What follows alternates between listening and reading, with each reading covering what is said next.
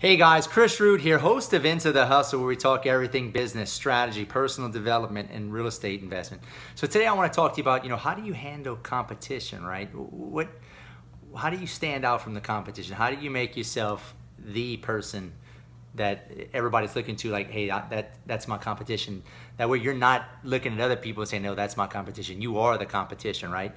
So I want to talk to you about that. How do you get to that point? And you get to that point, two things: speed and skills. Speed and skills. Let's talk about speed first. So speed, right? Speed is how fast you can get to the deal, how fast you can move on everything, how fast you can coordinate the lead from the time you get the lead to the time you qualify, to the time you book the appointment, to the time you get to their house, and just go through that whole motion, right? So speed, you want to be the first one there. You want to be fast. You want to be Johnny on the spot. That's the first thing. Second thing, right? Skills. Anybody can do this, right? Being a real estate investor is not hard. It's not rocket science. We're not splitting atoms. We're not flying to the moon.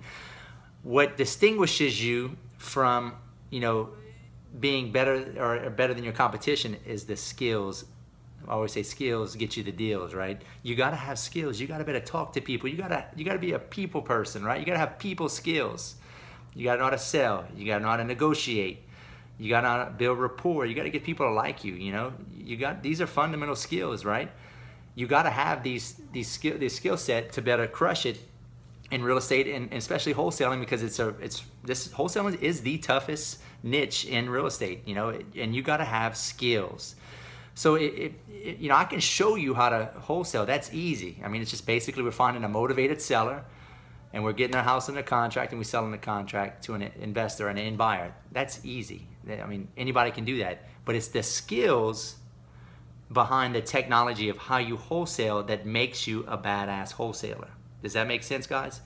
The skills, personal development, improving yourself, making yourself a better, sales, and making yourself better at communication, being a good listener, looking people in the eyes, negotiating, really getting people to like you. These are the things that you need to focus on, because there's a lot of people that get into wholesale and they quit. They can't do it because why? They have no skills.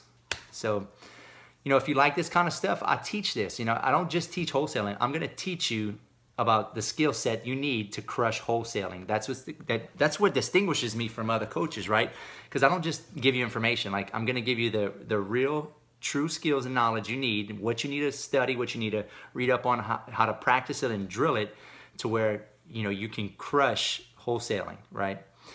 So if you like this stuff, I have a mentorship. I can help you. You just inbox me on Facebook at Rood Entrepreneur.